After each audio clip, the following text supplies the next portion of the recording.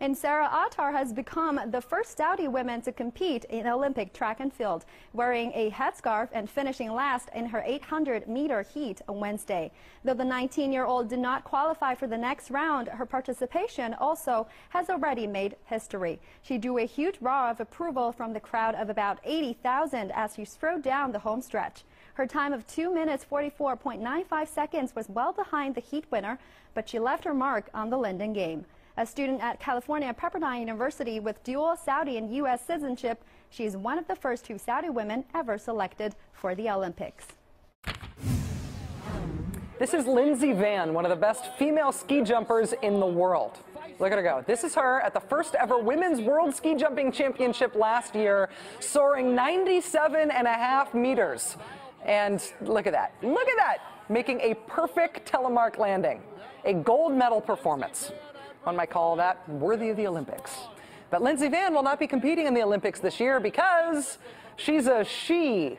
Men have been ski jumping in the Olympics since the first Winter Games in 1924. Women have been trying to get into the Games for ski jumping for years. And the best women in the sport say they're only being excluded from Olympic competition because of bias. That case being helped along by guys like this guy, the president of the International Ski Federation, heard here speaking in 2005. Check this out. Don't forget, it's like jumping down from, let's say, about 2 meters on the ground about 1,000 times a year, which seemed not to be appropriate for ladies from a medical point of view. Because, you know, lady parts can't handle the jumping the way that man parts can. Yeah. A group of world-class female ski jumpers last year tried to force their way into the 2010 Olympics via the Canadian court system. They brought a gender discrimination case against the Vancouver Organizing Committee. Even though the British Columbia Supreme Court agreed that the women were victims of discrimination, the court said that it did not have jurisdiction to tell Olympic organizers what to do. And to add insult to injury, last year, Lindsey Vann set the all-time distance record for a ski jump on the exact hill that the men will be competing on this weekend in the Olympics. She started from a slightly higher point up the slope than the men do, but ultimately she flew further than any man ever has. And she still doesn't get to compete. Joining us now is former ESPN producer, the executive producer of this show, my friend Bill Wolf. Hi, Bill. Well, just adjusting my man parts. You can't handle the jumping, yeah, I understand. Well, I don't like to fall from Should that we many get you a meters. shorter chair? Would that be better? Appreciate that. All right, first of all, clearing it up, Lindsey Vann is not Lindsey Vonn. No. A few nights ago, we had Gene Robinson in the A block. And then Gene Robinson in the C block, yes. Totally different people, same sort of situation. Okay, so downhill skier versus ski jumper. Yes. Let me put you in the uncomfortable position of being the sort of sports and sexism guy. Do you understand the IOC's position here? Yes. Okay. It is that in 2006, when they're deciding which events might get let into the Olympics, there were 7 sports eligible. Women's ski jumping was one of them.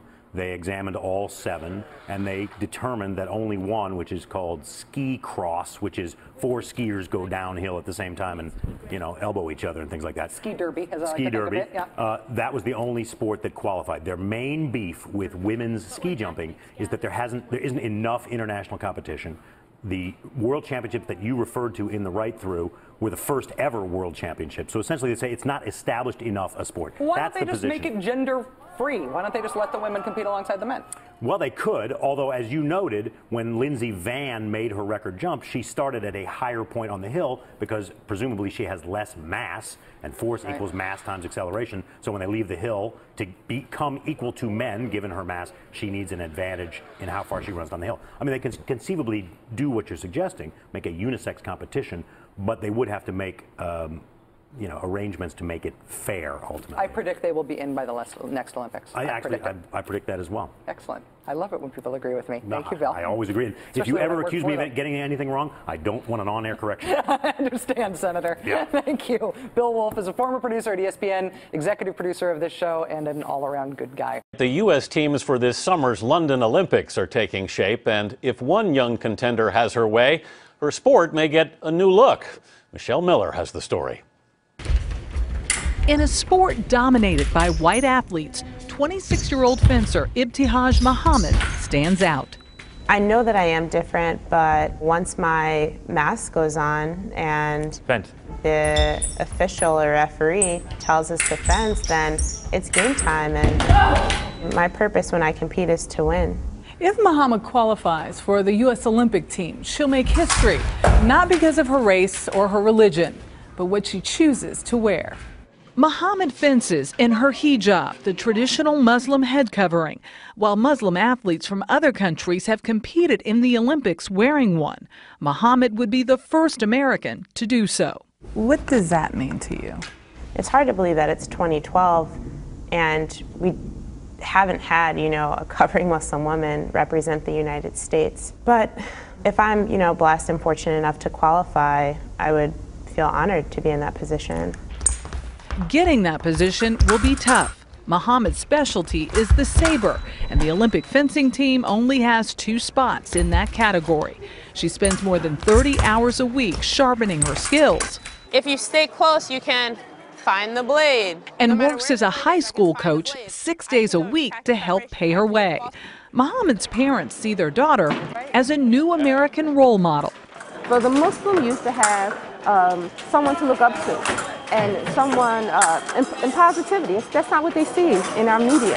They see negative images and that sort of thing. So it's a wonderful thing. I hope that my story reaches not only Muslim youth and not only minority youth, but women to believe that with all the hard work and all the training that anything is possible. Put your thumb. Currently ranked 3rd in the nation, Muhammad has 3 more tournaments left to qualify for the Summer Games. Muhammad finds out if she makes the roster in March. Michelle Miller, CBS News, New York. And good luck to her.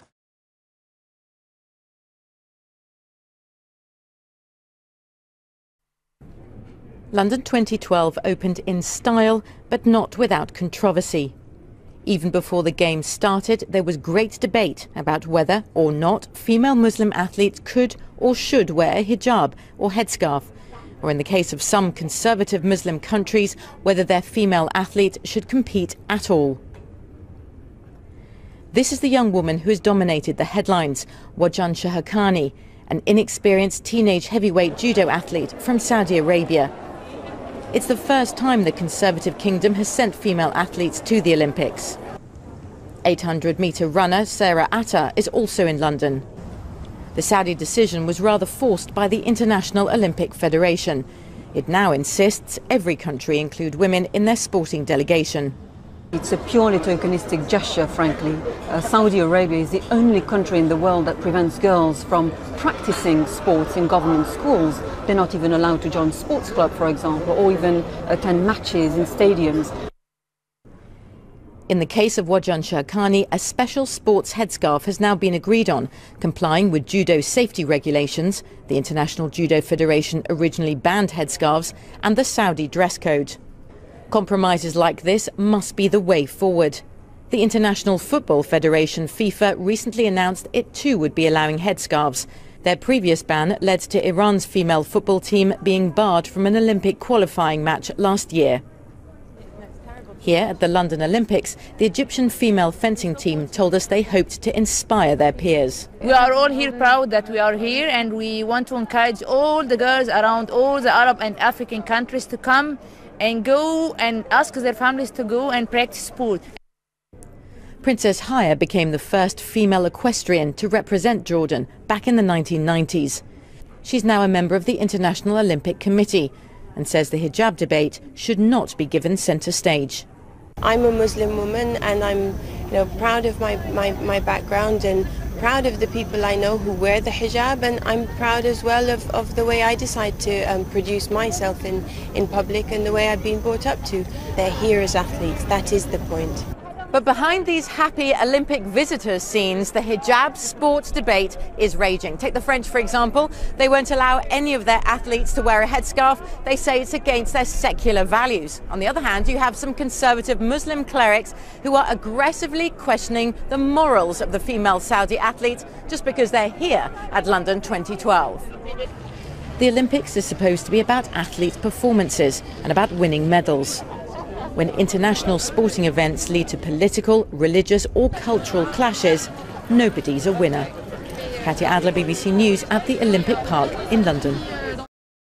Discussions are underway to possibly include women on Saudi Arabia's Olympic team this year. Saudi Arabia is only one of 3 countries who have never sent women to the Olympics, but that may change this summer in London. Let's get some more analysis on this and bring in Rima Mukhtabia on our team here in Abu Dhabi. This is extraordinary if it goes through. It seems very late in the cycle because we are knocking on the door of the Olympics this summer. But where is this all coming from? Really, it's quite significant, but it's a bit too late, because when you talk to Saudi women, even those who are really professionals and sportswomen since a long time, they tell you that they're not even qualified. I was in Saudi Arabia a few weeks ago, and I met a lady. She's the founder of Jeddah United, co-founder, and she's the director, and she's also the captain of the women's team. This is what she said, Nina Al-Maina. Not even close. At this point, we are trying to make it on a national level integrated, help integrate it in public schools, and then compete maybe on a regional level in the Gulf, GCC, Arab countries before you think of Olympics. Because at the end of the day, you know, in the Beijing Olympics, Qatar and Brunei never qualified, and that was the reason why they never made it to the Olympics. It's not because they didn't allow the women to compete. They just weren't at the level of competing in Olympic levels. So we will need a long time. It's quite a courageous decision by the kingdom, but it's a bit too late. They have layers and really long way before they qualify, probably. So this seems to be more symbolic by King Abdullah, the reformer here, but it's a major reform, and it actually links in very carefully to this economy. He's building huge universities, female universities there in Riyadh, which is an extraordinary huge investment. But the per capita income, for example, Saudi Arabia trails the UAE. It trails Kuwait, even trails Bahrain right now. There's very high unemployment. There's a move here to try to get women into the workforce because of the lost income that we're seeing right now. There is high unemployment. It's 17% across Saudi Arabia. And if the amount is 7% among men, it's 28% among women. This is the latest study by Booz Allen. But also, it's quite significant to find that 55% to 57% of the university graduates are women.